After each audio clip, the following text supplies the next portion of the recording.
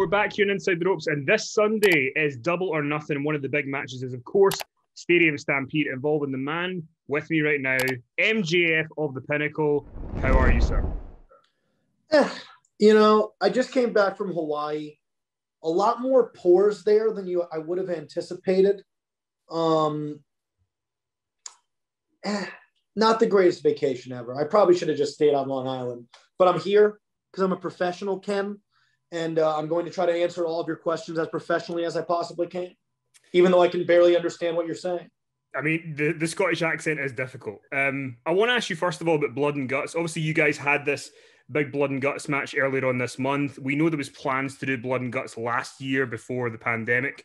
I mean, how long was Blood and Guts in the plans for you guys in the Inner Circle, and how did you feel about, getting involved with that match? Loaded question.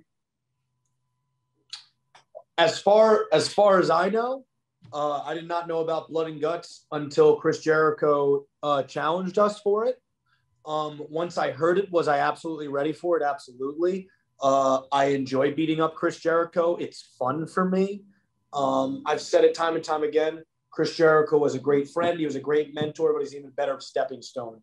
And that was yet another moment, the second time, as a matter of fact, where I've beaten Chris Jericho. So I think it's very obvious now that I am the GOAT. I'm the greatest of all time. And I'm looking forward to beating him a third time this upcoming pay-per-view, Double or Nothing, this Sunday, and officially ending the Inner Circle forever. With Blood and Guts, or the nod to War Games from before, War Games tended to be the end of a feud, and Blood and Guts was kind of the first big match of the Inner Circle and the Pinnacle. How did you feel about that being the thing that kicks it off, and then kind of you guys have got to keep following Blood and Guts? I think it made sense for this feud. It's definitely the most. It's the biggest and most talked about feud, let's be honest, in AEW right now. And it makes sense because there's so many massive stars involved in the feud, mainly me, let's be honest again. But I think it worked for us to go out guns a-blazing right away because, let's face it, there's genuine hatred, or as you fans like to use insider terms, heat there. Spears and Sammy really don't like each other. Spears hates the fact that a guy that young was able to take a spotlight that Spears felt he should have had 19 years ago and was never afforded the opportunity to. Dax and Cash, proud and powerful, they legitimately don't like each other. Kind of hard to have an even keel ground with one another when you're both raised on completely different sides of American culture. And Chris Jericho and MJF, obviously, at first we got along, but I think it's kind of stuck in Chris Jericho's craw that he's playing second fiddle to a 25-year-old. Am I shocked by it? Absolutely not, because I'm a prodigy and I've been this great since day one. Am I shocked that people are already calling me the number one villain in pro wrestling? Yes, because I think I'm salt of the earth.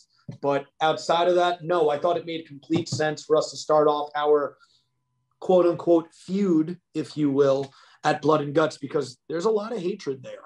And you're going to see just as much hatred and violence at Stadium Stampede. Stadium Stampede is not going to be the match that you saw last year. It's going to be a very different match. And just before we pivot on to Stadium Stampede, one last Blood and Guts question. Obviously, the big, moment at the end where Chris Jericho fought is, you throw him off the cage, he lands. There's a lot of fan opinion on it. Some people didn't like the camera angle. Some people were kind of wondering, is he still alive? From your perspective, being involved in that moment, talk us through how it was for you. So for me personally, to me, let's talk about it from a symbolism standpoint. Here is this 25-year-old guy that everybody's saying is not just the future, but he's the present. Here is, at that point, someone who will go down as the greatest ever in Chris Jericho. We're on the top of the cage, a la the top of the mountain in professional wrestling. And I shoved him off of that. And the last thing you saw was me standing on top of that cage and sucking it all in. Every single boo, every single tear. That's what the end of Blood and Guts was all about. The unfortunate thing was I didn't shove Chris hard enough. I think if I did, maybe he wouldn't have shown up the following week. I do know he legitimately really messed up his arm, which put a smile on my face. He was also about 4 inches away from a metal railing on our stage that definitely would have killed him. Unfortunately, he missed that railing. It is what it is. But in that moment, what that represented was, I'm the king of pro wrestling now. I'm the GOAT. I'm the guy who's going to be leading the charge of this industry for the next 25 years. And while, of course, there were people talking about production, which is laughable to me. None of you guys know what you're talking about, but it's fine. There were also people, when they were done talking about the bullshit, going, okay, yeah, I can't play mental gymnastics anymore and pretend that MJF isn't the guy. It's impossible. We're way past that point now, and I'm proud of that. And let's talk about Stadium Stampede on Sunday. You know, the Stadium Stampede match last year, everybody loved it, and it was voted match of the year some places. You mentioned earlier it's going to be a very different type of match. How do you approach it with the first one being sort of so well remembered? The approach is going to be real. The approach is going to be, we're going to give them everything we have in our ammo and ignition, and they are too. We're going to be throwing bombs in their live rounds. It's going to be a fight. It's not going to be a comedy bit. It's not going to be a show. It's not going to be an SNL skit. It's going to be a fight and a brawl. And I think it's going to be just as violent, if not more violent, than Blood and Guts was. Is there a pressure from, Blood and Guts, you guys were the first one, Stadium Stampede, it's the second one. Is that there's better? Zero pressure in the sense that it's how do I put this? Is it the same match? Yes, it has the same name, but it is not going to be the same match.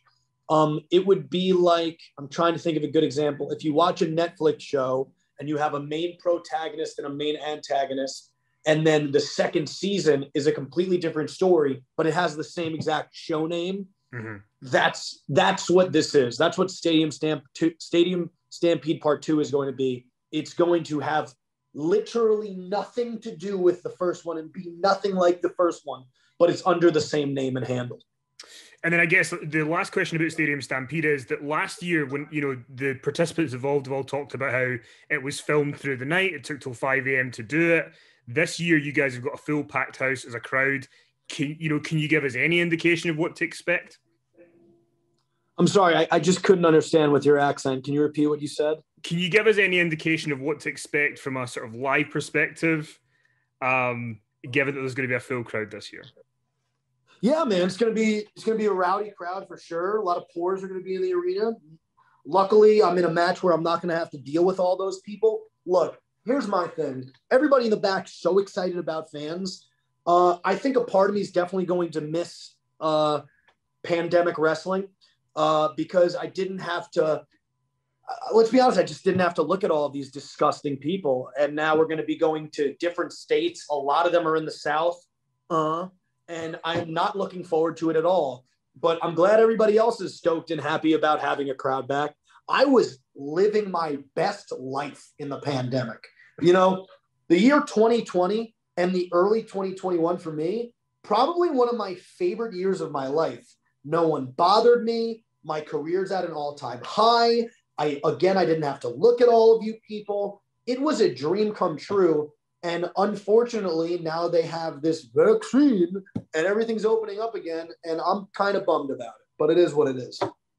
And my last question is, the Pinnacle, obviously a big faction in pro wrestling, but there is no female member of the Pinnacle. If you were to look at the AEW roster, is there anyone that you think is Pinnacle material? Yeah, I've said it before, Britt Baker. Me and Britt have actually formed a bit of a bond. I still think she's a total bitch, and she definitely thinks I'm a shithead. But talent recognizes talent, real recognizes real. Do I think we're going to add a female in the Pinnacle? Probably not. I think right now we are easily the most dominant faction group, whatever you want to put it, in professional wrestling. We're in the most intense and intriguing angle. And then when we're done with the inner circle, after we make them disband this Sunday, all we're going to focus on is gold. Now, after we win all the gold, will there perhaps be a conversation where we're going, well, there's only one title left? Then would it possibly make sense for me to pull Brittany Baker over to the side and just have a conversation? Maybe. Right now, doesn't make sense. But I'm very much so looking forward to seeing Britt Baker become the new AEW Women's Champion. Well, MJF, I want to wish you all the luck in the world at Stadium Stampede this Sunday at Double or Nothing. Yeah, whatever, Kenny.